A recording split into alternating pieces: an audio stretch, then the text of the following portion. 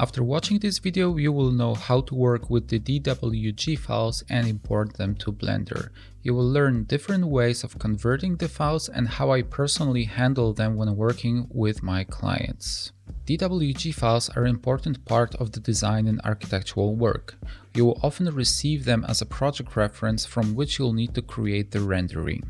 They seem intimidating to many, but you'll soon learn there's nothing scary about the DWG files and you can handle them easily without any extra Blender add-ons. This video is part of my interior visualization course in Blender, which is available for free on my channel. You can find a complete playlist with all the videos linked in the video description below. If you want to access all of the project files and support what I do, I share more information on that at the end of the video. Anyway, my name is Lech and welcome to my interior visualization course in Blender.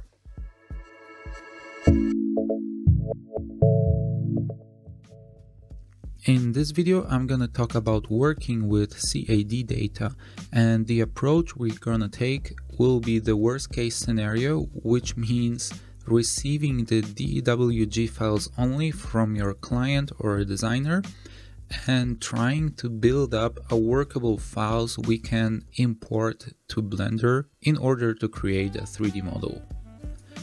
The biggest issue we're gonna have is trying to solve this problem on multiple operational systems, and that's because, as mentioned in previous video, DWG file format is a closed format from Autodesk, and most of the Autodesk software was created for Windows only.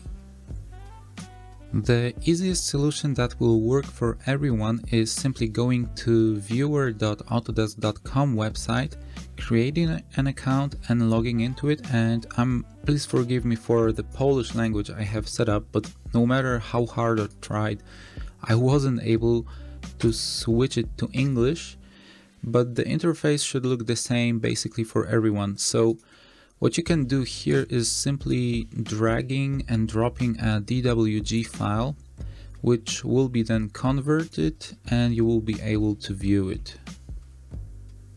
As soon as the file is loaded, this is the view you should have visible, so disable any errors you see. And yeah, as you can see, we can pan around the layout and zoom into the drawings we want to view, we're interested in. The more we zoom, the more detail we can see.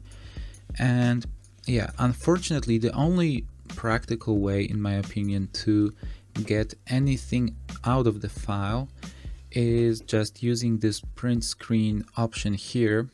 And the way it basically works, it requires us to zoom into the image. So practically, the bigger monitor you have, the better resolution you have, the more detail you're gonna get from the image from using this tool. It's obviously not the most elegant way to do this, but well, it works. At least it works. And believe me, I was really trying to find a better way for getting the DWG drawings out of, let's say, under the Mac without obviously installing the AutoCAD or any other software.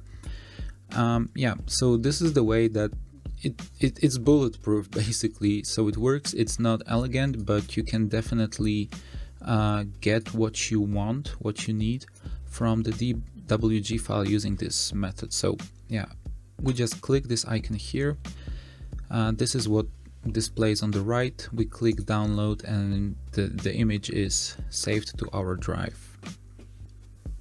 The other way we can work with DWG files is using the Autodesk's DWG TrueView application. Unfortunately, it is for Windows only, but it allows us to save the layout to the PDF file, meaning we are able to precisely select what we want to have in our drawing, which can be later converted from PDF to JPEG and then finally imported to Blender.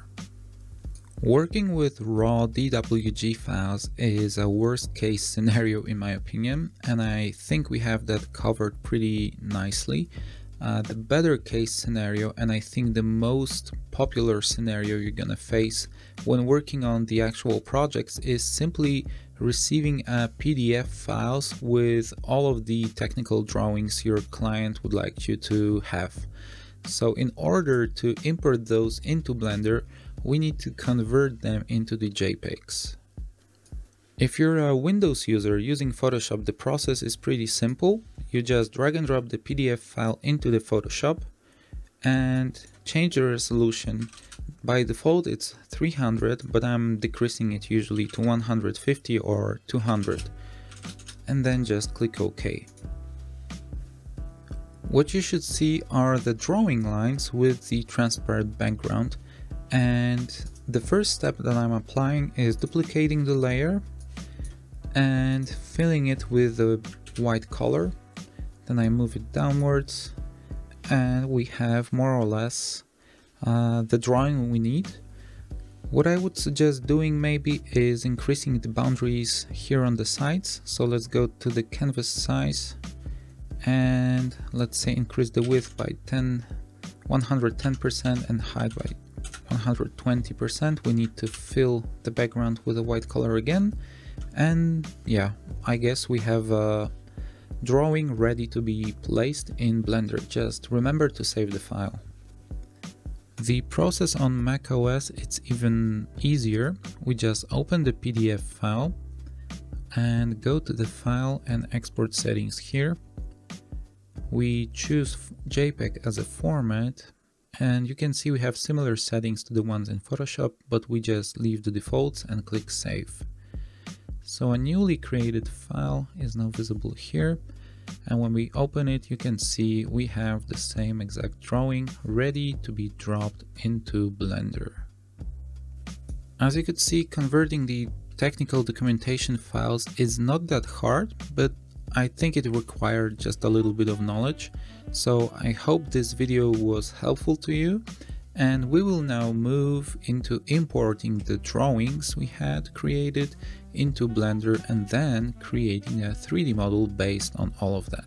Thank you guys for watching. If you want to access all of the project files I've created while working on this course, plus the interior scenes, plus hundreds, actually thousands of Blender exclusive 3D models, you can do that by checking out the chocofur subscription plans.